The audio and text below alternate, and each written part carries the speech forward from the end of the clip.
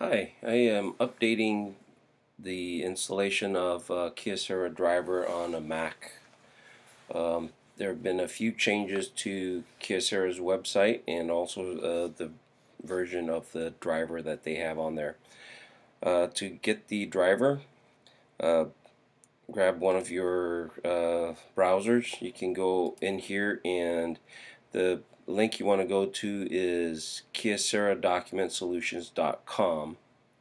When you're there, usually it will come up with a site that says asks for a download site. Click on that and scroll down here to where it says download. We'll open up this screen here. Now, depending on what kind of machine you're trying to find the driver for, the A3 machines are usually the black ones that are big, that can do up to 11 by 17 sheets.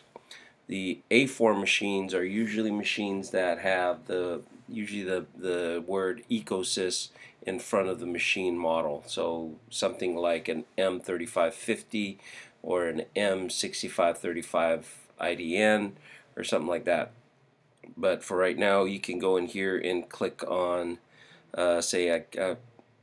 I'll click on this one. It's for the big machines, the ones that do 11 by 17. Click on this side, and then this is where you'll find all the models that you want to download from. So I can select something like a 6550, tell it to search, and it will find your search. Now the newest Kyocera Mac driver is version 4, and I've already downloaded the driver because they are kind of actually kind of large. So let me do that. So I've downloaded it here on the desktop. So if I run the executable here, or the unzip it, it'll show up like that. Open this, and here's the driver. Now once you double click on this, it'll unzip the file and open it up in the window like this. Just go ahead and double click on the installer. Installer will come up like this. Just go through the continues and okay and agree and all this stuff. It'll tell you how big the file is and tell it to install. It'll ask you for a password, so you just put in your password.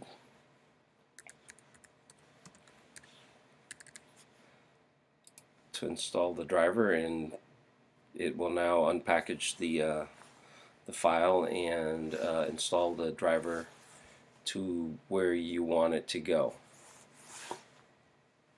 This usually, depending on the size of the file, it may take up to a minute sometimes, but usually it takes about 20-30 seconds if your computer is fast enough. So just go ahead and close this out. Basically, this is all done. Now you want to bring up your system preferences to add the print driver. You go to add a printer, and if you have it on the default Bonjour, it will find all the print drivers or the printers that are available on your network. Most of the time I do not use this because sometimes it gets kind of glitchy at times. I normally use the IP.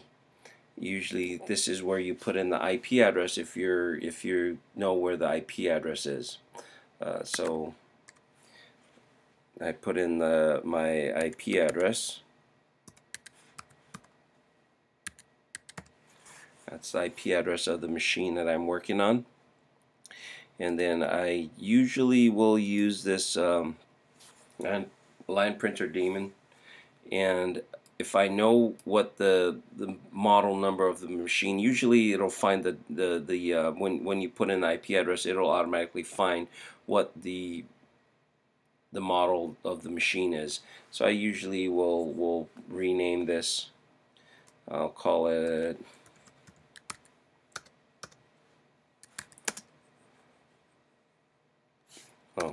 great spelling.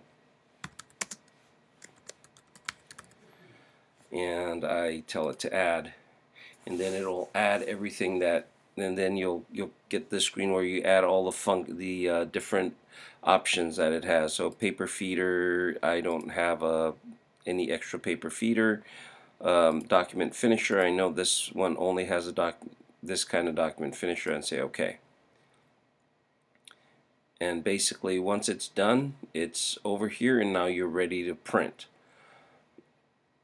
If you have a document that you want to print, you can open it up and say, I want that, I want to go file print.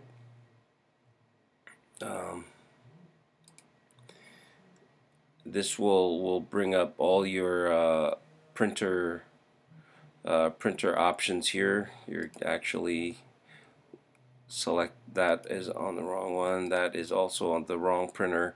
You want to get the one that the color printer, the one that we created, and at that point you can just hit print and it will print in color. There are some other things you have to kind of look at to see what you need to do to get it to perform properly. Usually it has to do with the options you have there, how you want it stapled, do you want it in black and white, and such. I think I do have another video regarding those. So if let me know if this helps, and I will leave the links to the website for Kyocera in the comments. Thank you.